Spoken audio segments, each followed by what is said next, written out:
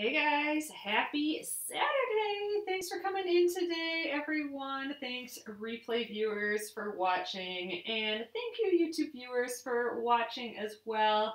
YouTube viewers, if you'd like to watch live and join in the chat, you can join me on Periscope. Just download the app to your phone and search for Penguin and Fish.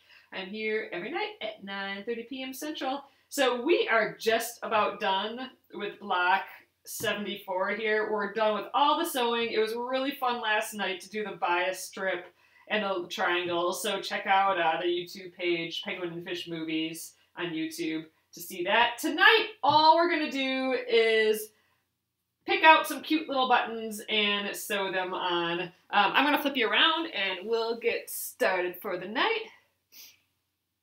Hey guys, thanks for coming in tonight. So here we are. Block 74.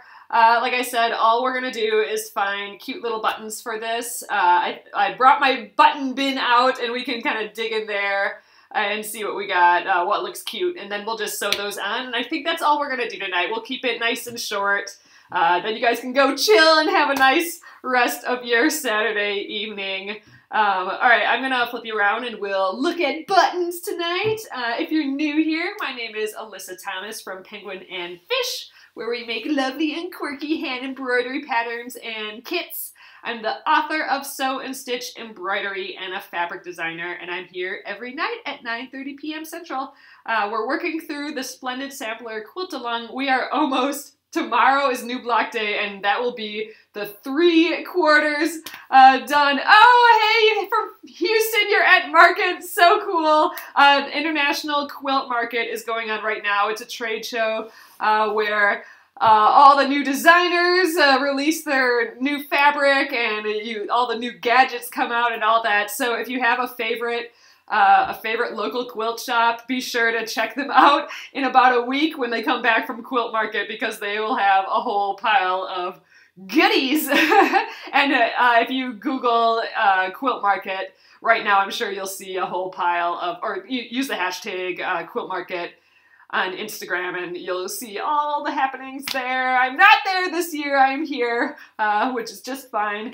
But alright, let's get cracking. I'm gonna flip this around and we'll pick some buttons. Alrighty. Here we are. Quilt Market is super fun. It's a trade show, so it's just for basically industry folk, but you know, a lot of it's on Instagram and Facebook and all that, so you can see all what's happening at the same time as everyone else, usually too. So, alright, here is my little button basket. I have this little Tupperware. I think it's, you know, this might have been for embroidery or something. I have a little fleece top that I put on it to kind of hold everything in place when it's shut, so I don't, so none of my buttons crossover. I do have it crazily organized. It's kind of funny. But so, you know, these are kind of buttons, and these are buttons from shirts and all that. And, you know, I got some cute little colorful buttons. I'm kind of leaning towards these blue buttons. So just to go with our whole blue thing. If we found like some yellow ones or something, that'd be kind of cute. But I'm going to just pull a bunch of these out because I think this is kind of the direction that I want to go. Hopefully I don't unorganize them too much. I think we want to go kind of little. So I'm just going to start putting them on as we go. Like, this is a good size, I think. That's pretty cute. That's a little more purpley. Here's an example. This is, gosh, that's awfully a cute color. I wonder if we have some like that, but a little smaller. So I am going to be using this blanket, or this quilt when it's done, on the bed, so I want to make sure that I can stitch it down right to the fabric. Oh, that's kind of fun. I think this is too big. I think those are getting a little crazy here. You know, that's kind of simple and sweet. I kind of like that. Oh, we have a pair. We could do something like that. A pair, I mean, they're kind of floating up a little bit. They're more for like coats or something like that. So maybe, I think I kind of want ones with the holes in them. Ooh, this one's cute. This one still has This one still has a shirt on it or something. Let's take that off. All right. But that's kind of the similar size and a cute color. I kind of really like that one. That one's not bad. Got any greens? I'm not sure. I do actually. I have no idea why I have all these blues and all these reds though. There might be a greeny kind of blue in here. Oh, look at this square one. Oh, that's cute. That would go with all our kind of little squares that we got going on. Oh, I kind of like that. There's a green in the red spot. Oh, I know. That's just one big old green one. I think that's a little much. You know, a gold one might be kind of cute too. I'm just going to pull the rest of these out. Oh, this one has a little square going on. A little mini square on the inside. We could go like gold though. Like the white centered. Yeah, so like a square, like this white centered thing, kind of. But, you know, a different color like a tan or an orange might bring in some of these other colors. But, you know, I don't know. I kind of like our blue theme we have going for the basket, but let's just try one more like yellowish one, see. Yeah, I don't know. I'm kind of digging this square one here. It's just for the heck of it. Oh, that's a crazy button. Look at that. Look at that thing. Oh, we don't have any other reds in here, but I thought it was cool. So, all right. I think the one on the left, yeah, I think I'm going to play with, I'm going to try and find something like this. This one's close. It's not as fun, but it does have that square in it, which I think is kind of cool. I wonder, oh no, I was thinking maybe it was just like this on the other side, but it's not. Got a few more guys in here. Let's see. I really like this color too. Buttons, buttons. I don't do much with buttons, so it's always kind of funny to pull them all out. Oh, look at this cute button. This is a cute little button here. I gotta use that for something fun. I don't know. Not for this, I don't think. It's a little small, but it is cute. Oh, yeah, mine used to be all jumbled in here, and then, I don't know, one day, I don't know why, decided to dump them all out and organize them. And I've just, like I said, I have this fleece that I put on top just to keep them from getting mixed up and stuff. And so now that it's organized, I'm trying to keep it relatively organized. They're almost out of here. They're hard to grab out of here. All right. Well, I think that's all we got for those. So let's kind of dig around in here, see what we got. I still think these are the ones in the running right now. This blue's kind of fun though. That's a nice color blue. I don't think this. Make some big jars. You know, we could go like dark blue. That's kind of fun.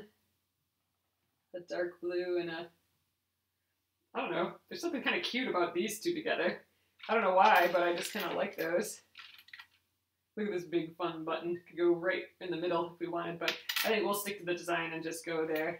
You know what? I'm kind of liking that. I don't know why, but it's kind of shiny and it's super, super plain. Here's this one, so you can see a little closer. So it has that kind of square. It's got that a little bit of a square shape. I don't know. I like these two. I think I'm going to go with these two. There's something just silly and bright about this one. I think we're going to do that. This one's pretty close to this one. Oh, maybe not. Nah, I don't like that one. All right, I think that's it. Those two. I think they're super sweet. I think it fits with this a little bit. Same size. Done. Let's get all these blues back in here. That green guy can live in there too. Only one green button. I must have gotten those red and blue buttons from somewhere. I don't know why I would have specifically a lot of green, a lot of blue and red buttons. I don't remember why that is. All right, but there we go. I do like kind of using all these fun silver buttons sometimes. I don't know. I like, you know, the ones that have, you know, cool little symbols on it or something, or like I like this one's super cool, like these old crazy buttons. I gotta come up with something. Like, look at this one, it's got like gold in it. I have to come up with a project to use all these. They're kind of fun. I like all these shiny ones. But alrighty. You kind of want to make more of this block. This block was so much easier than it looked, I think, which is kind of neat. So there, I just keep it like this, and then it can move around everywhere, and they won't fall out because I got that little mat in there. But okay, let's sew these on. I think I want them just like that. Don't have any square white ones. I don't think so. All my white ones are kind of they're just from t-shirts, or not t-shirts, but button-up shirts. So I don't think I don't have very many unique white ones, which is kind of a bummer, because I do have a lot of white ones. So, all right, I'm going to just thread just this Aurifil 50 weight thread. This is what we've been sewing with. I just got this teeny tiny needle, giving it a little test. So I'm not going to do anything all that special for this. Like sometimes when you sew buttons on, you want to leave a little bit of a gap. What is that called? You're making like a column underneath it, and that's what gives it like the thickness of like the wool coat or something that you're sewing it on. But we're not going to do that. I want mine right up against the fabrics. I'm just going to tie a big old knot here. We're going through a lot of fabric here, so I'm not going to worry about this knot coming through. Let's see. All right, we'll come up at about there. Oh, yeah, I forgot that this isn't really attached here either. Oh, you finished this one today. Oh, and the pumpkin bonus. That's cool. I haven't been doing any of the bonus ones really. Oh, this is like a really thick button too. It's kind of cool. Oh, a shank. That's it. Yeah. It's so what you normally do is put a something thick like I'm gonna grab a pin, but more like a toothpick. So you put a toothpick right on top, and then sew your button on. And then when you remove the toothpick, you can pull the button up a little because you made a space with that toothpick. And then all the threads underneath, you just go around and around and around them. And that makes like the shank, which just makes it a little taller. It's like putting a button on a column, so it has some space in between the fabric and the coat. And that's what allows for the thickness of, you know, the coat fabric. But again, I'm just stitching this directly to directly to the block here. And I'm just going to go do a bunch of crisscrosses through these, through the holes. I'm not sure if that's totally the right way to do it or not, but you know what? It works, and that's what we're doing. No right or wrong way.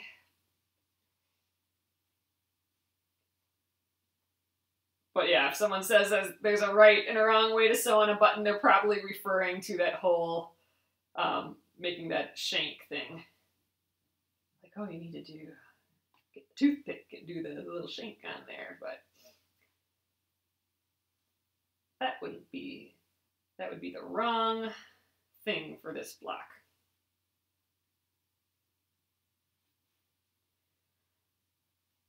This is a cute button. I kind of love this button. I must have gotten these from like a quilt shop or something. I remember there being a quilt shop that they had a whole, what was it? Almost like a trough, like a that people use for planters and stuff now, like a trough for like a cow or something like that, filled with buttons, and you could, you know, pick whatever you wanted out of there, and you know, a certain amount for whatever. And I think maybe that's where I got all these red and blue ones. That could be, or I don't know, maybe I bought a little canister of, I'm trying to just guess where this hole is. I might have just bought a couple little canisters of red or blue or something. I don't know. For some reason I got a lot of cute red and blue ones though. All right, I think that's enough. I've just gone cross-stitched over that a few times there. So I'm going to just kind of weave in the end a little bit and tie a knot.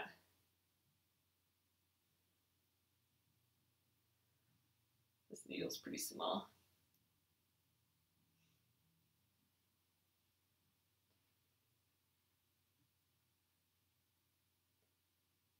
right, just wrapping it around a few times.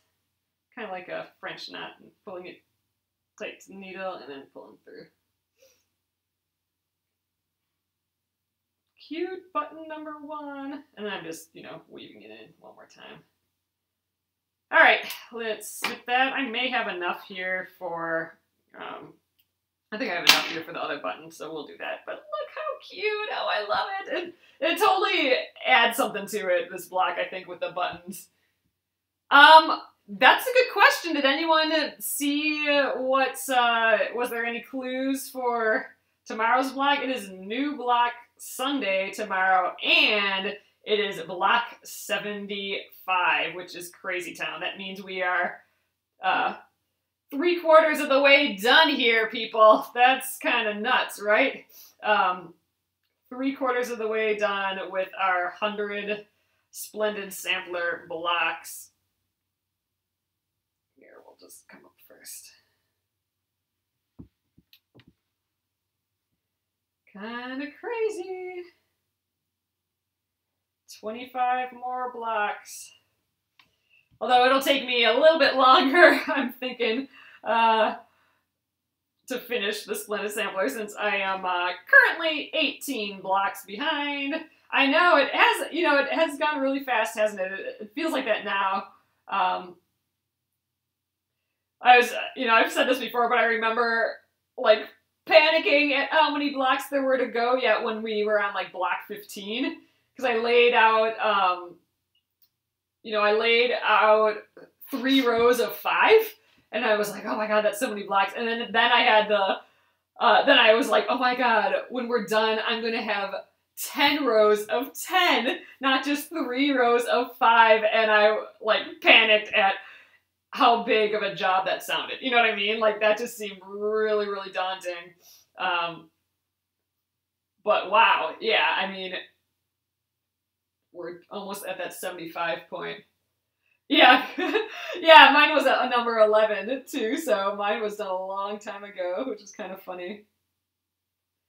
That's good though, because mine probably took a little while for people to do, so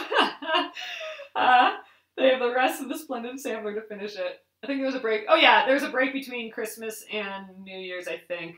I think that's the only really real break. Or maybe they said, yeah, I don't think there was a Thanksgiving break. I think it was just like Christmas and New Year's-y time.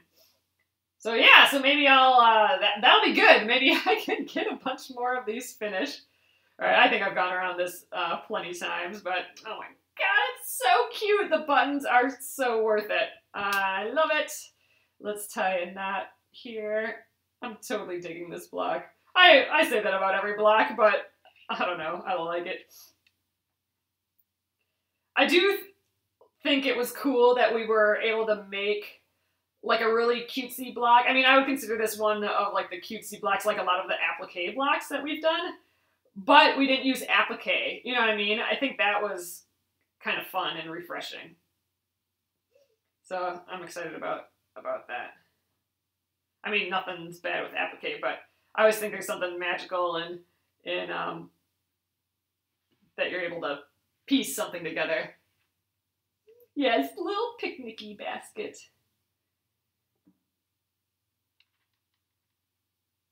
I like the stripe and learning how to do it. Oh, that bias strip. Yeah, that was fun. There was a lot of little unique things, little subtle unique things about this block, and it was still relatively easy. So, I mean, I'm down with that. Like, I love that when you do things that look a little difficult, but it was actually really easy. Like, this could have all have been, you know, this could have been a sewn circle. Like, we could have been doing circle strips to make all these, but it was a cute idea to do it with the bias strip, I think. But yeah, so there we are. I'll show you the little buttons up close. They are just the cutest. I love them. This one's so shiny. So I think that's what makes this one special, is how shiny it is. And this one, just the cute color, and it has that little square, which goes with all our other square motifs that we got going on in this block. And they're both blue. They're both the little blue. And this kind of helps bring in these colors too, bringing that in to the whole picture. I love how these turned out as diamonds on the bias strip. The bow tie block, I have to make, I think I have 4 or 3 more bows to do on that. I only have 1 bow finish on that, but yeah, I want to get going on that. But yeah, so around Christmas time, we'll be able to get a lot more blocks done. But all right, guys, I think I'm just going to call it this for the night. We'll just keep it short. 1 block done, which is awesome. I'm pretty excited about that. It's got a little fuzzle on it. So we'll start fresh tomorrow for block 75. Crazy town. I can't believe we're at block 75. So, all right. Thanks for the nice short one tonight. I'm going to flip you around. Or not thanks for like making it short, but thanks for bearing with a little shorter one today. But it's so cute. There, I'm carrying my little picnic basket. All right, thanks guys. That was fun. Thanks for helping me pick buttons. I'm really liking these cute little buttons on here. I wasn't going to do buttons. I'm so happy I did. But that's it for tonight. This will go on Penguin and Fish Movies. Have a great rest of your Saturday, guys, and great rest of your Sunday. I will see you tomorrow evening. Good night, guys. Thanks again.